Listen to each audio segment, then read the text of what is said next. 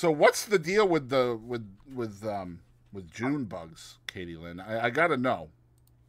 I don't know, man. It's just cicadas. They're green. Green's a pretty color, aren't right? And they're kind of like a greenish color. They got little. They don't look creepy. They just don't look as creepy as June bugs. June bugs, their little leg. Get away from here. And they're always like, that's the problem. Cicadas, you don't hear about cicadas flying in your hair, all up in your clothes or some crap like that. You hear about that with June bugs.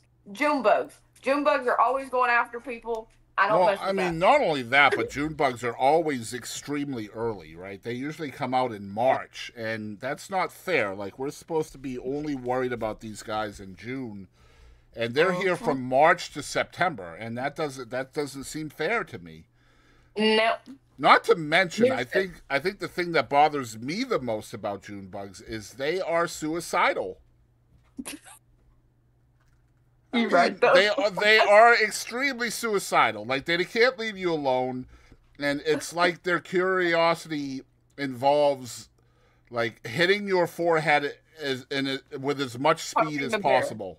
Yeah, Right? poking the bear. Yeah. Like, and they hit you so hard. It's like these little bastards have football helmets on.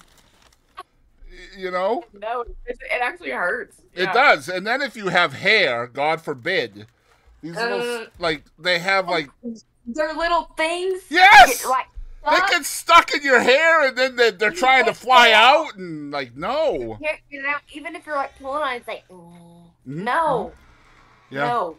they have gorilla glue on their appendages, Yeah. and that gorilla glue only works on human hair. I'm here to tell you, because they don't get stuck on anything else.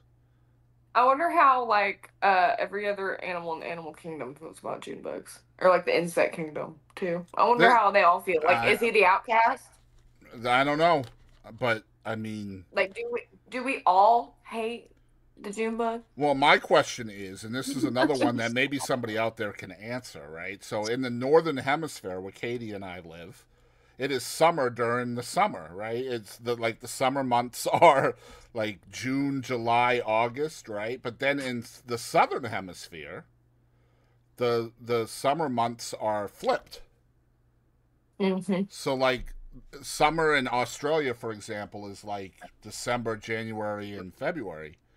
That's so bizarre. So my question is, do the June bugs have a different name down there? Like, are they November bugs? Like in, you know what I mean? Like November bugs. They God would come damn, out in blimey, November instead November of bugs. December. God, that was a horrible Australian accent, but They the would come out in November instead of December, wouldn't they? well, it would be That'd be June is the probably like sixth month, so I guess it would probably be more December bug would be more accurate. But they're I've never, out for too long. yeah, I don't know. Maybe we should They're just just take living the their best month life. off of there and just call them bug. Like they're just like the prince of bugs. The bug. The bug. The bug formerly known as the June bug. That's All a new right. horror movie. All The right, bug. so we did talk about the periodical cicadas. This is No. not a like grunge bluegrass band. This is a real thing.